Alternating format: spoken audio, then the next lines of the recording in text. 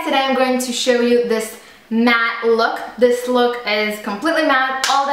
The things that I'm wearing on my face are matte. It's a matte lip and matte eyeshadows, and everything is matte, and I really like this look, especially now for summertime. I know it's weird. Usually these kind of looks I guess go well for fall or winter time, but I really like it right now, and it's pretty trendy. I see a lot of people, more and more people, wearing just matte eyeshadows and matte shades, and all the frost is just gone. I personally really like how it looks like, and before we move on to the video, can we please talk about what's going on behind me? So this is going to be my new background. I really hope you like it. I bought this lighting that I'm sitting in front of and a tripod. Finally, it actually looks like a real filming setup, not what I had earlier. It's a little bit of a mess, I guess, because I'm just trying to figure out the lighting and if I should open the window with this or turn on different lighting as well, or just that. So I'm probably going to try different things during the few next videos, so you will have to bear with me. Also, during this video, I just realized at the end of the video that my air conditioner was on, and I really hope that it wasn't too interrupting for the background noise, so just bear with me. And I really hope you like this look, and if you want to see how I created, then just keep on watching. So I'm going to start by priming my lid with the Smashbox 24-hour Photo Finish eyeshadow primer, and I'm going to use my finger for that and apply just a little bit all over my lid and up to the brow bone. Then I'm going to take my Sigma 835 blending brush and two colors from my Urban Decay Naked palette, the original one.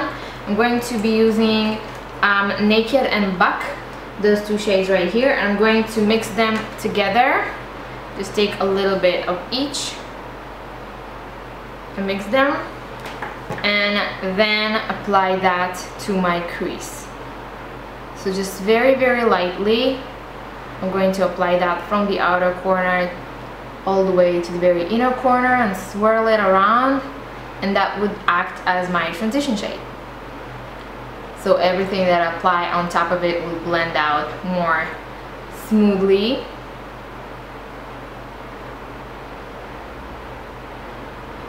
I'm going to blend that upwards all the way up to my brow bone.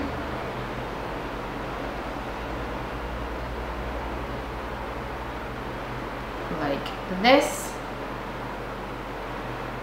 And then I'm going to apply those two colors a little bit under my lower lash line as well, to create kind of more of a soft edge to all the darker colors that I'm going to apply there later. Sorry.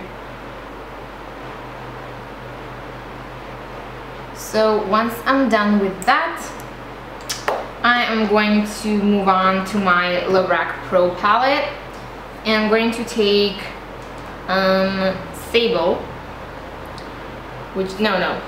Taupe.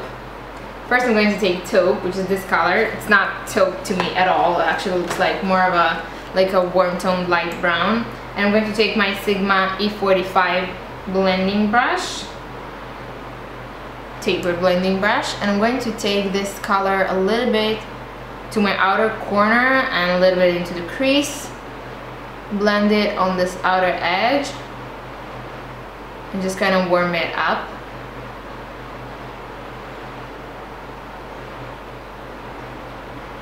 I'm also going to be taking this color under my lower lash line as well to darken it up a little bit more. I'm actually going to use all the color that I'm going to use on my lid. I'm also going to be using under my lower lash line to match, kind of. Then for the light shade that's on my lid, I'm going to take my MAC 252 flat brush, and from the same Lorac Pro palette, I'm going to take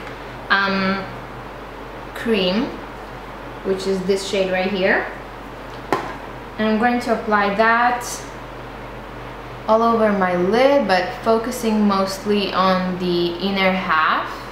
And then right here on this outer edge, I'm kind of packing it, patting it, and blending it into the taupe shade that I applied on the outer edge. Maybe a little bit more to lighten it up. Then if I already have this brush, I'm also going to highlight under my eyebrow. I'm going to take white, which is this really white matte shade, and all the upper row on this palette is all matte shades. And I'm going to apply this white color under my under my eyebrow, pretty close to the eyebrow, just to highlight. And then I'm going to take a small flat brush and light pink, which is this color, and I'm going to apply that to my inner corner, just around my tear duct, and then sweep it a little bit into the eyelid cream color on this inner corner to kind of blend everything together, make a smoother transition, and also under my tear duct as well. Then to deepen the crease a little bit more, I'm going to take a rounded crease brush like this, and now I'm going to take Sable, which is this chocolate brown shade, and I'm going to take that and just apply it to the crease to darken it up a little bit, just to deepen the colors.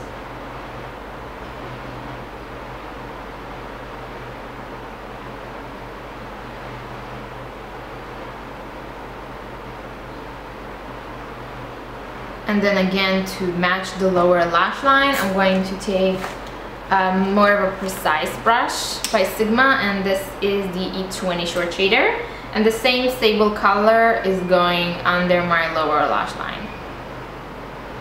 And then I'm connecting it right here on the outer corner, like so. Then with the same E35 blending brush with nothing on it, well, whatever is left from the other shade I've used on it, I'm just going to blend the outer edges of all the colors I've just applied.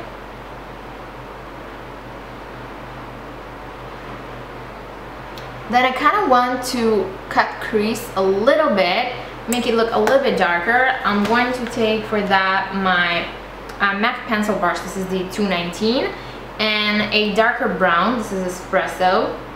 I'm going to take that and just apply it to my crease and kind of follow the natural shape of my crease all the way to the inner corner, like so. I'm not blending it too much. I just want to be really precise as much as possible to create a darker cut crease right here.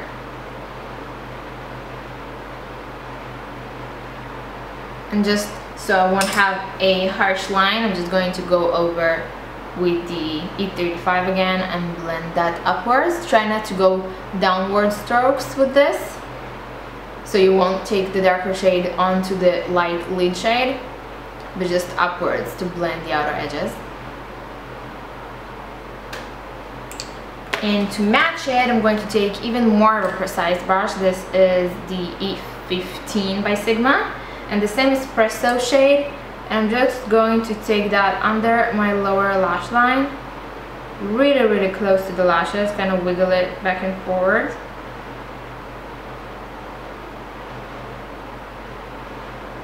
And intensify this line and make it darker,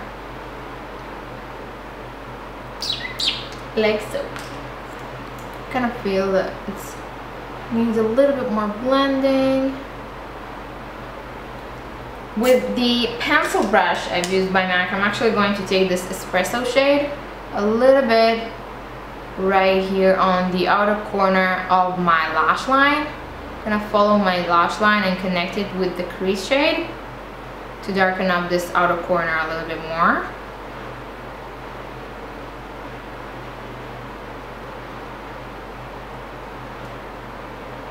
Like so.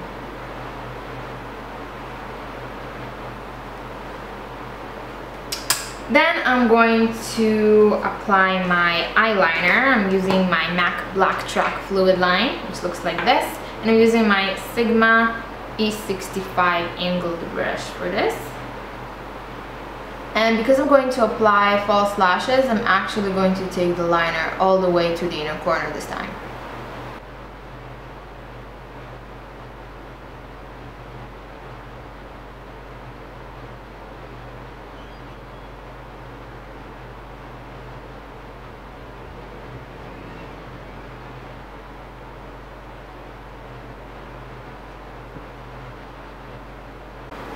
So I winged it out just a little bit on the outer corner.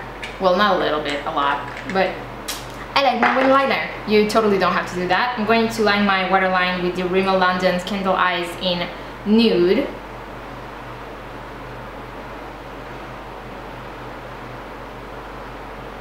Now I'm going to curl my lashes and apply my mascara. And the mascara that I'm going to be using is by Lancome. And I always forget what it's called. And I can't see on the packaging. I'm going to link it down below. I'm not even going to try to remember what's it called. I think it's Hypno Drama or something like that. So I just realized my air conditioner was on all this freaking time, so I really hope that the background noise of it didn't interrupt too much. I'm going to apply my false lashes. I'm going to use the Demi Wispies by Ardell, and I'm going to do that off camera, and I'm going to be right back. So this is what the final look looks like.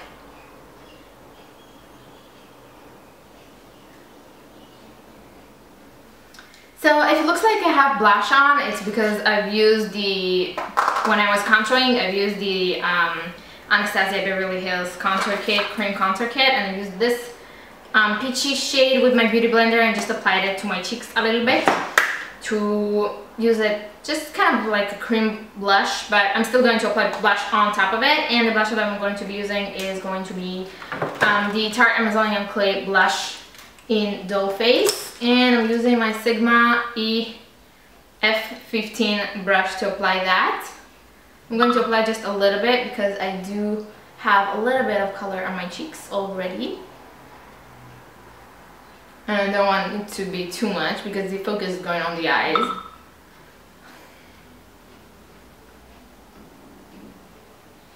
I'm also going to bronze my face a little bit with the Too Faced Chocolate Soleil matte bronzer, and I absolutely love this stuff lately. I've been using it every single day since I got it, and I love it. I love the smell of it. It smells like cocoa powder, like chocolate, and I just love it. It's so pigmented and so pretty. I'm using my Sigma F10 blush brush to apply that. I'm going to warm up my cheeks a little bit with that.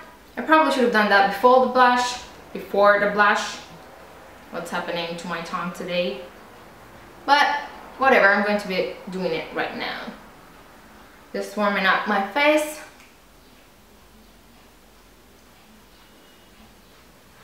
A little bit with this bronzer. And then I'm going to highlight just a little bit using my Hourglass, ambient lighting powder in diffused light, which is the light yellowy shade, and I'm using my Sigma F35 highlighting brush for that.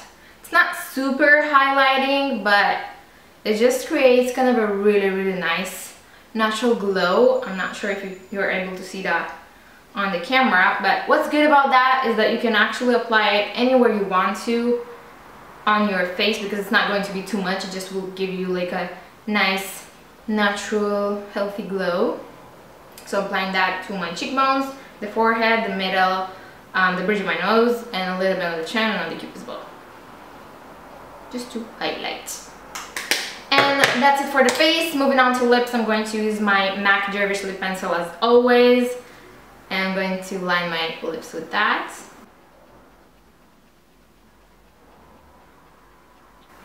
And then the lipstick that I'm going to be using is my lipstick Faded Kiss that I've created with Elax.